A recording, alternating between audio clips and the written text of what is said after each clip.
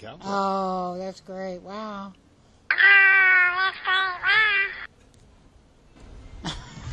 Wait, you should talk a little bit. The kitty's gone. Was that nice? Well, you can't. All Kitty was talking. But you're going to have no music here. Well, you can't hear it because Kitty's talking. The sound is gone. I think you lost your hearing. No, I think it's time for Hebrew See, Home for there the you Aged go. for you. We're going to do the kitty here. Nauman's stuff, even like these, walking diagonally across the studio, for some reason he's got the touch. It's actually fun to look at. Yeah? Yeah. Other people have done similar stuff or copied similar stuff. It's just not nearly as good. Didn't you do a voice for Bruce Nauman? Yeah. He was great to do stuff for. What'd you do? I think shit on your head and instructions for mime. It was a whole day of What voice did you do for him? just regular straight announcing. Dennis Diamond ran this video shop called Video D Studios, and he was doing work for Nauman, and Nauman needed this. He said, a person just has a real flat American voice that can do for voiceover, and he goes, yeah, Mike. So that's how it started. I first met Mike 1998, 7. Is that before that? 8, 7. I think when Adam was doing.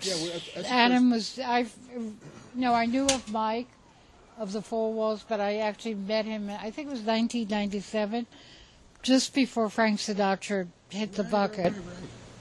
Yeah, because I remember you and I went to. That's when we first got close, when we became friends. Adam said, "Can you come and do another version of the Four Sally. Walls?" And I went over to Mike, and anyway, they did a video, and I spoke.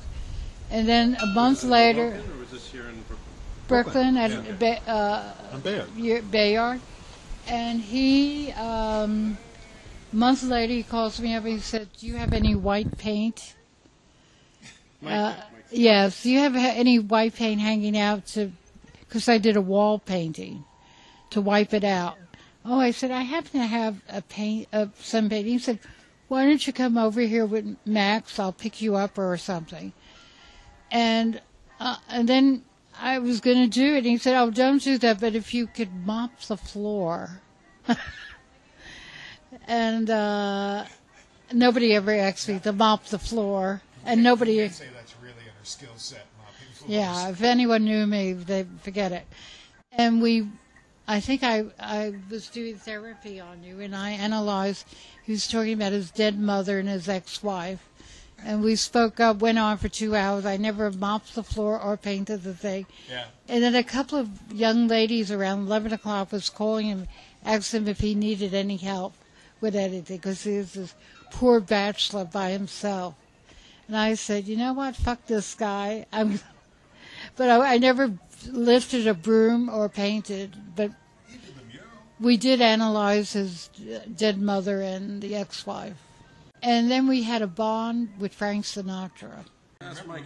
Remember we went to dinner over at Fred and Laura's, and Kurt was there, and we liked Frank, and then Kurt went off about how crappy Sinatra was. I fell in love with Frank Sinatra, his crooning when I was in Texas. And this young guy had all these great Sinatra songs in Texas when I was at Diverse Work. And I got hooked onto Frank and all the crooners. And there was Mike was the biggest fan of Frank Sinatra. So that was it. So that's my story of Mike. He's a monster talent. He's great. When did you first discover Frank Sinatra? I don't know. It's been around my whole life. I don't listen to Frank anymore. You do. Yeah. I think actually that you had that Sinatra moment. I was driving down through New Jersey by the Pine Barrens, and just had the radio on, and Let's Fall in Love came on, and I'm just scooting down the highway, and it was just like I had that great little break, and then it just cuts in, let's, boom, and then it's like it just hooked. You know, and then I stuck ever since. It's just great interpreter. You know, he really was. Yeah, yeah. But there's a bunch. You know, there are a bunch of great. Yeah, Tony Bennett. Well, Ella Fitzgerald. Ella Fitzgerald was. I don't think it gets better than her. Yeah, he certainly was. Yeah, I liked Frank a lot. You know, organ donors driving by. Was that our connection, Frank Sinatra? Well, it's one of the many things we enjoy together. You know, that and long walks on the beach. I took her to the beach one time. It was like, talk about a fish out of, by Breezy Point. It's just like, it's this beautiful day on the beach, and all Joyce is spinning around like a drunken top, going like, get out of here, there's too much wind. No, you weren't made for you were not made for the outdoors, Joyce. I feel like, is this all in the family? What's going on here? We have a connection. We are Mr. and Mrs. Williamsburg.